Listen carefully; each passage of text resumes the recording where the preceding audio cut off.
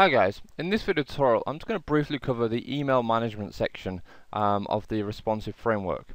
Now in front of me obviously I have the email management page and this can be found in the admin area under the theme options, and on the left hand side we've got email setup.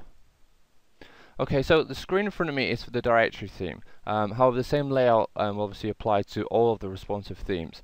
However, on the right hand side where it says email assignment, some of these options may or may not be visible depending upon which theme you're using. The concept, however, is the same for all of the themes. You initially create an email on the left hand side and then you assign it to an action on the right hand side. So for example, the welcome email is the email that's sent to obviously users when they initially register on your website. What we would do is we would click on create new email. So it's a welcome to our website. Obviously we can enter anything here. Thank you for joining. Okay, and then we've got the options at the bottom to set an email from. So obviously that would be your name or your website name, and the email here would obviously be your website name, email, or obviously your personal email. And then we have a blind carbon copy which allows you to obviously receive a copy as well, usually for testing. So we go ahead and save that.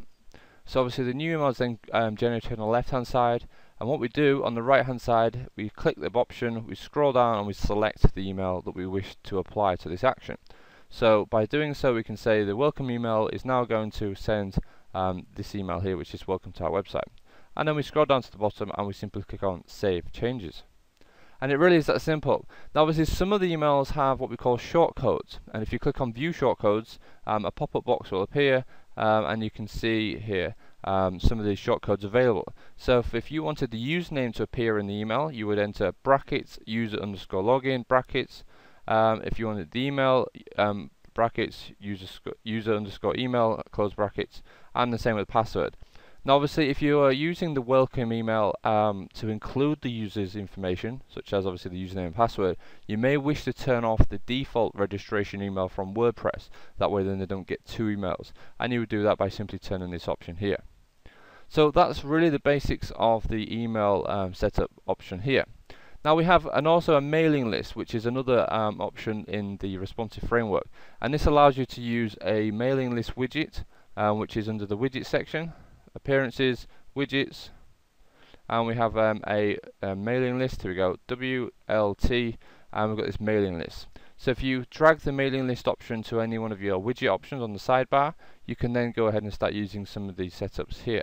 So if I go back to the email setup, click on mailing list, what happens is obviously if the user enters their email address as part of the mailing list widget, it will be captured in this option here.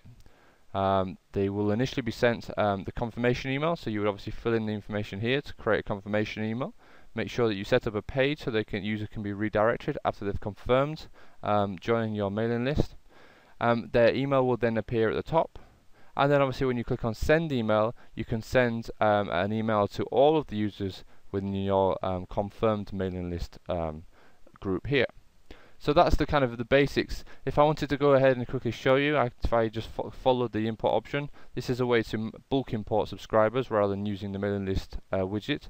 So I would enter the same format it is there, go and start import. There we go. As you can see now, if I click on mailing list, confirmed users, I have this John Doe, which is the one I've just imported. And then what happens if I click on send email? If I sent this email, it would be sent to all of the users in my confirmed mailing list, which would obviously be John Doe here, and obviously the email that would be sent to is example@hotmail.com. So it's a very quick obviously overview of the mailing list options, but everything is there and available for you to use.